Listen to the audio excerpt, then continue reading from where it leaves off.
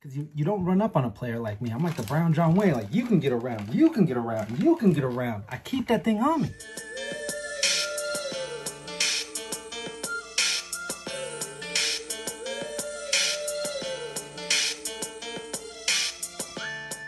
What's up, Wolfpackers? It's your boy, Wolf Doggy Dog. Do not try to adjust your screen. Yes, it's me. I did adjust my mustache.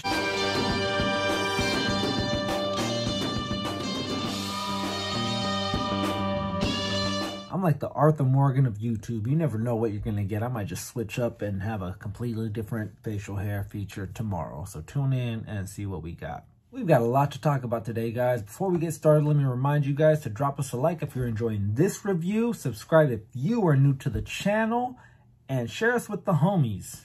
There's a lot of stuff to talk about today, guys. Disney is right around the corner from opening back up. So question of the day, when Disney opens back up, are you going back to Disneyland? Comment below. Question of the day. I'm really thinking about doing a pros and cons video about Disneyland, reopening up, Disney as a whole reopening up. Leave a comment below if you guys want to see that. Moving on, I went to Ross today and found a couple little steals. Let me throw the Arthur Morgan back on. This, of course, is not the first time that I've donned the cowboy hat.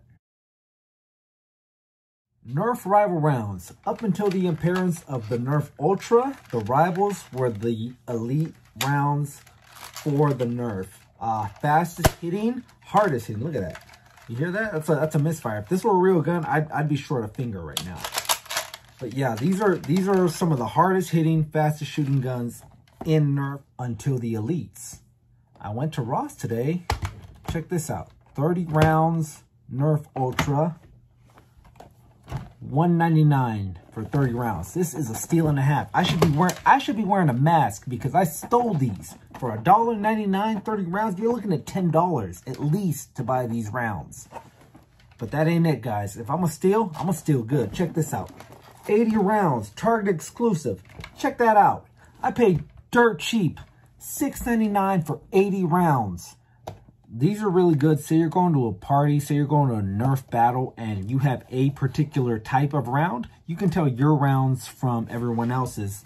And Rivals sells different colors. There's the red and yellow stripes. There's the red and black stripes. There's these orange. There's the grays. There's tons of these other options because, of course, everyone's going to buy different things. And you can tell your rounds apart from Little Tommy's or Little Timmy's or Esteban or whoever it is that you're playing with. If you're a fan of the channel, you know that I like to save you guys a couple bucks everywhere.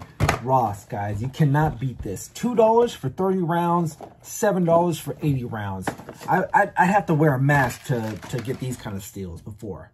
Moving on, let's see what you guys came here for. You clicked on the link. Today, we have got the Arkham Asylum Joker. Big shout out to Ruby's 12 Angels. Go give her a follow. I'll put her Instagram right down here. Ruby's 12 Angels, big fan of the show. I keep saying this, but birthday gift keeps coming in for me. My birthday was in March. This was a pre-order. She had it on pre-order way back, the little sneak. With me, I wasn't going to pre-order this guy. I said, if I can find him in the store, I'm going to let fate decide whether I get him or not. I didn't find him in the store. The whole COVID thing happened. I'm not going to the stores, guys. It's not worth it for me. So I'll do everything online. But I didn't pre-order him. Lo and behold, Ruby's 12 Angels did put this one on pre-order for me, and it finally came in. What do you guys say we get him out of the box and enter him into the world? I like the fan art on the boxes because, say, from the side, you could tell them apart. What else has been coming out for this McFarlane wave that's kind of been kicking butt in my mind? Animated series. We've got Puddin'. We've got his Puddin', actually. This is the animated Harley Quinn from the animated series, near and dear to my heart, a show that I loved since a wee boy and still love today. Speaking of Batman the Animated Series, we've got Batman the Animated Series McFarlane. Big upper torso, little teeny tiny legs. I want to get this guy open pretty soon. And like I said, super cool box art on the side. It makes it so when they're sitting in shelves like that, you can tell apart what is what from what. Another one that's next on the list on future shows, we've got Superman the animated series. Again, with the big torso, got the look at that face cut. That is right out of the animated series for both of these. It's the same body mold. You can tell that. Stevie Wonder can see that that's the same exact body mold. But look at the face sculpts. That's right out of the animated series. Ditto for Bruce Wayne over here. Super cool. I want to get these guys open, but more so, I want to get Harley open and pair her up with her pudding. Of course, they're not the same ones. They don't sync up. What does that tell me? That tells me that this one will soon have a Harley Quinn. This is from the Arkham Asylum video game. And there's also a live animated, or not a live animated, sorry, from an animated series. So it's kind of an amalgamation. If you don't know what that means, it's kind of a mix of the two. But let's get this guy open and unleash him into the real world. Cannot wait. Let's get to the studio, guys. Deuces. Back in studio, guys. We got Mr. J open and out of the box. What do you guys think? Got the 357. Comes with 2 different chattering teeth. Pinstripes. He's got the lapel. He's got the dead flower. Don't get too close because he will squirt you. Look at that head sculpt. Tons of detail to this guy at a price point of $19.99. I am very impressed by this guy. Now, my whole stance on McFarlane before this DC takeover that they did was that they had really good detail, but lacked a ton in articulation. Very happy with the product. I'm going to say it right now, figure of the year. He's my early vote, unless somebody comes out and just really blows me out of the park. I'm sure that Punisher on the Rider series, when that comes out, might want to sway my vote. But so far, he's my vote for figure of the year. He comes with 2 chattering teeth. They don't open. That's probably why they give you 2, so that you've got an open and a closed. And then the little turnabout. I thought they rotated, but don't spin them too hard. You'll crack them open. I throw these at you and just... Good detail on those. And then we've got the stand with the DC logo. As you can see, you don't need it to get them to stand up. But if you want to get them in a real dynamic pose, these help. It's got the DC logo. These are standard for anything from this wave. Well, what about the heater? Let's check that thing out. It's pretty sweet. It's a 357 style Python type revolver. How realistic do we think this one looks? I'm going to say it's, it's comic book based, so it's not going to be 100%. This one came from Union Jack, Marvel Legends. Now, this one actually looks more accurate to a 357, but I would say that one looks a little better. I would probably prefer having this one on my figures than this one. The Fortnite series, this one came off the Prisoner. This, I wouldn't say this is a 357. This is more like a Sam Colt type older Western gun. It's a decent enough gun. I don't hate it. I actually kind of like it. There's a slight barreling to it, so you could even get the bang coming out if you're crafty enough. I'm sure you guys can figure out how to do that. What do we think of this head sculpt? I think it's pretty good. I remember reading back in 2009 when the Arkham Asylum game came out. Not even reading online because I'm an old man. I read in a Game Informer. The developers, when they were talking about designing the Joker, they wanted it to have a Heath Ledger look to it.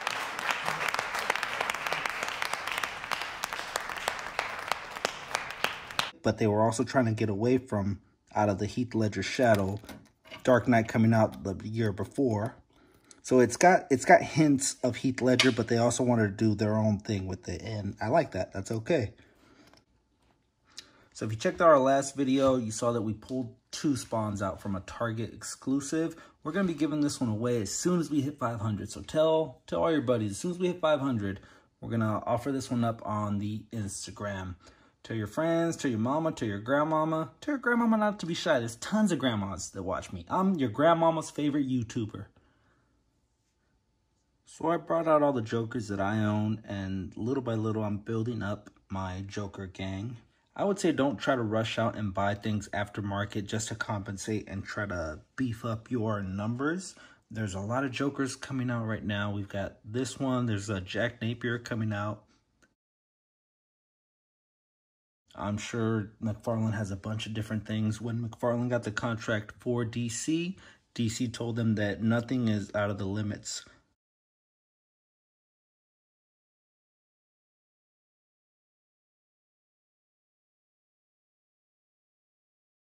So we will be getting ridiculous variants of Batman, Robin, Superman, and what have we. So enough about all that, guys. Let's get into his articulation. 360. Can go that far up, that far down. 360. It's not a full-blown butterfly joint, but there is an extra added flex. And then he's got the joint there. Bicep swivel. Double jointed at the elbows. You've got rotation at the wrist as well as a hinge. I love that little lapel thing. I know that's not a lapel. It's like his cuff. He looks like Lestat from Interview with the Vampire. My idiot friend. We're in a nice filthy cemetery. Does this make you happy? Is this... He can go 360 at the waist. Soft pliable rubber, so it hides the joint. If you press down, you can feel the gaps, but that's what gives him his flex as well as the rotation. So they're doing a really good job by hiding it. You know, with Marvel and their whole no pin technology, get this guy that far away, you cannot tell where the joints are, where the seams are. This is almost statuesque good. This is how much I'm liking this figure right now. It's pretty good. Soft pliable rubber on the coattails, so you can kind of, you know, if you're doing any kind of crazy thing like that. So double jointed at the knees, kicks out that far, kicks forward that much, kicks back that far. There's no rotation at the calf. You got slight rotation. Well, you got 360 rotation. I love the shoes too, good detail. And then you've got toe articulation as well as peg holes on the bottom for said stand.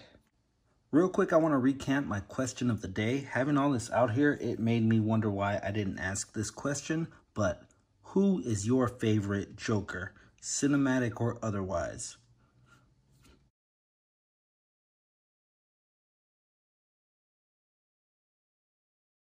Think about it for a second. Don't just shout it out. There have been some really good actors that have donned the role. I'm even going to throw Cameron Monaghan in there. He played the Joker for a bunch of seasons on Gotham. He's got as much of a right to exist as any of these guys do. Hopefully you guys are still tuned in and haven't clicked away. I really want to hear what you guys think about your favorite Joker. Comment below, please. Don't forget, once we get to the 500 mark, this guy will be going up for grabs. He could be in your pocket as soon as we hit 500. All right, guys, that's going to do it. As always, I'm going to ask you guys to subscribe if you're new to the channel. Feel free to drop a like if you guys enjoyed this review. Please, please, please comment below. Let me know who your favorite Joker is. Share us with the homies. We will catch you on the next one. Deuces.